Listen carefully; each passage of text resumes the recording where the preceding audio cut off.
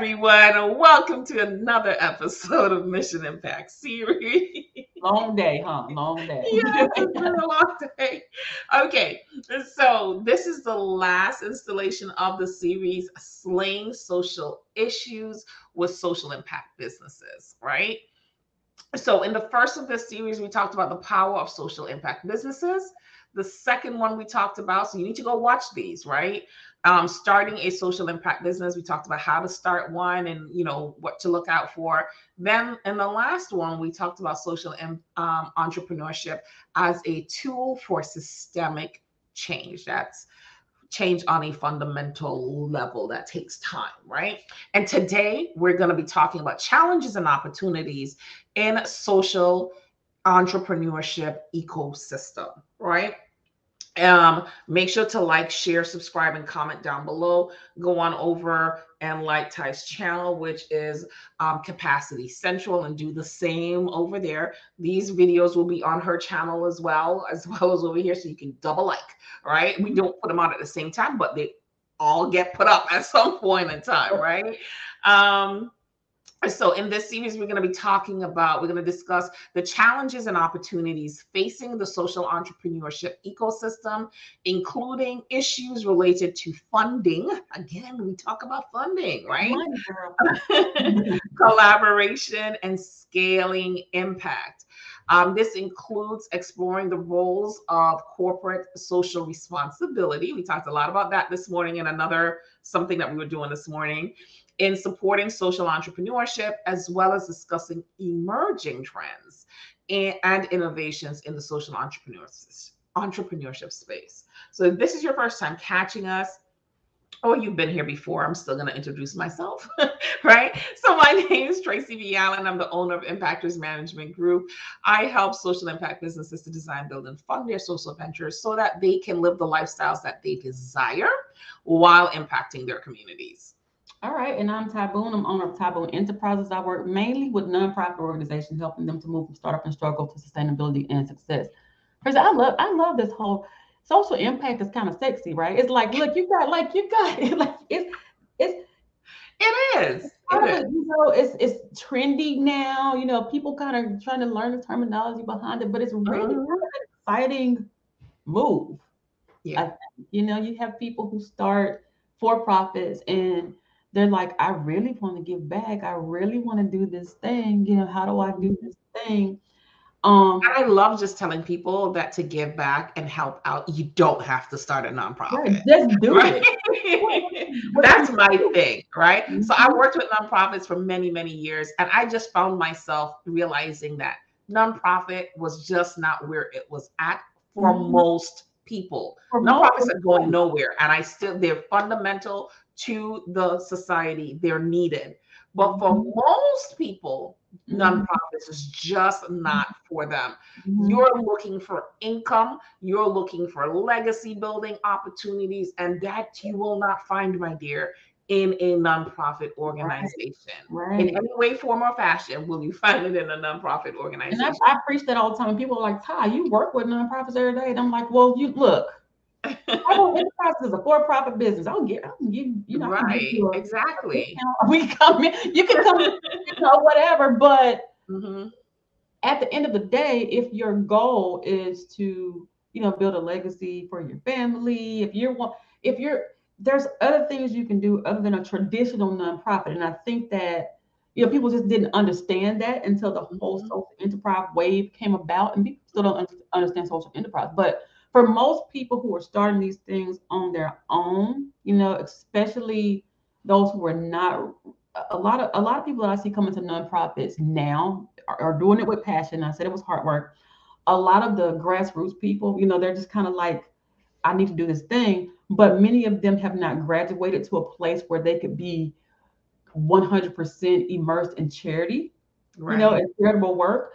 They should be doing something for profit. You have to live your life first, right? Even Mhm. though we said, give first and it'll come back. There's a way that you can do this in a profit or in a for-profit manner where you can sustain your lifestyle and you can do what you got to do and you still give back at the Yes. same time without having that that whole 100% traditional nonprofit as a thing, because and I know a lot of people do this because they say, well, I got to get grants. You don't have to be a nonprofit to get grants, right? I don't know why people always think that they have to be. Yes, there are grants that are specific to nonprofits, but that's why we have fiscal agents, and that's why we have, you know, we have hybrid nonprofits. We have other options Mm-hmm. besides What becoming a I nonprofit. about that with the kidney thing, like, do you just take my kid? What are my other options? Do I start a nonprofit? What are my options? Is there Hmm. something else I can do? If this is what my goal is, what other options do I have to get me there? Right. It's not, never always this one Just way. one path, right? There are lots of different ways to get to the end goal. And that's what I tell people, right? Is that, like I was saying earlier, I found myself working with both nonprofits and for profits at the same time. And every time I would work with a for profit business, I would try to change them into a nonprofit model. And then I learned that there was a word for it. It was called social enterprise, right? So it's where you join both forces together and you become a superpower. That's what I like to Mm-hmm. right? Super. Because you get the best of both worlds. You get to, huh? I said, put that S on your Oh yeah, chest. I know, right? Right, but social enterprise, right? So you get the best of both worlds. You get to control your income, um, how you hire, fire, how much you take home. Without in nonprofits, you don't get to do that. You're ran by the board. The board determines how much money you make, and it's a percentage, a small percentage of what the nonprofit is bringing in. Because you can't make $100,000 and they pay you $70,000. It just can't work, right? Mhm. Um, and then you still get to make the impact in the community that you want to make, either through your own business, in alliance with a nonprofit or nonprofits. You can do it in so many different ways, right? You still get access to grants. You get access to PRIs, right? You get access to loans at low interest rates. You get access to a pool of money. Plus, the biggest thing is you can generate as much revenue as you want to, selling your products and services that you can use to help to subsidize your social cause, right? So there's so many different opportunities, so many ways. Like we used to say, my grandmother used to say, so many ways to skin a cat, Yep. right? So One there's way to get. Yep. right. And get to the goal that you're looking for. The social entrepreneurship ecosystem is wide. You just have to really truly understand what it is and how to navigate it so that everybody is benefiting from it, not just you. It's not a selfish ecosystem, it's a collaborative ecosystem. Yep. Yeah. Collaborative. And everybody has Right. to be. And oh, I wanted to hit on corporate social responsibility. So corporate social responsibilities, where corporations have a responsibility to their communities to give back in some way, right? Like it's not a law, but it's something that they commit to doing. So a Mhm. lot of corporations have created foundations, right? Mhm. So that they can give a percentage of that foundation, like 5%. It's not a lot, but it's a lot, right? Depending on how much money they put into it initially, right? So they can give back to help communities thrive, because they just can't keep taking and taking and taking and taking. So their corporate social responsibility, and it changes from time to time. So this year might be domestic violence, next year might be POC or BIPOC or whatever, right? They change with the wind. So when you're getting those types of monies, you cannot rely on that, Right. right? And that's why they always ask the question, especially those types of corporations. They really ask the question, like, how are you going to sustain beyond this? And you have to have a plan for sustainability. Mhm. Okay. Oh, I forgot to change. I said I was going to share my acronym for sustainability. I got it I up. was waiting for that. I was like, well, dang, got the acronym. I'm like, well, That was like 2 episodes ago. I what's up with this forgot to acronym? Because I ain't got it. Right. yes. So sustainability, strategic planning, understanding environmental impacts, and that doesn't mean just the environment. It could be internal, external environment, social responsibility, transparent reporting, All right now.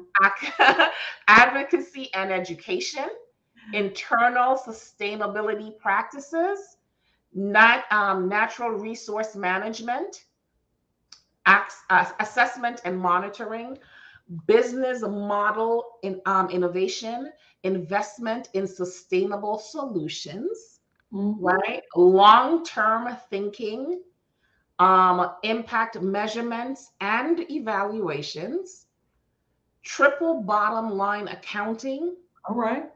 and your community engagement. I love that. You said you've been in your writing bag, girl. You've been thinking I'm deep. telling You you, like, I've been in this is it. in that bag. You like, look, how about this?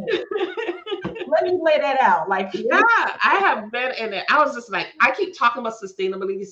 I said sustainability has to have that's something it. at its core. And I sat down and I was like, how can I create an Now accurate you model? have It built a takes me a whole while. class, right? You have built a whole training model on each of those letters. Yeah, exactly. Exactly. That's look, and we're talking about this, how you monetize this stuff, right? You I got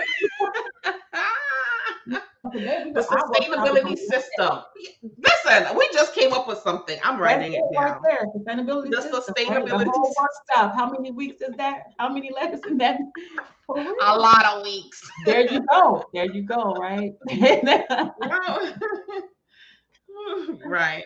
But anyway, so that concludes our series on slaying social issues with social impact businesses.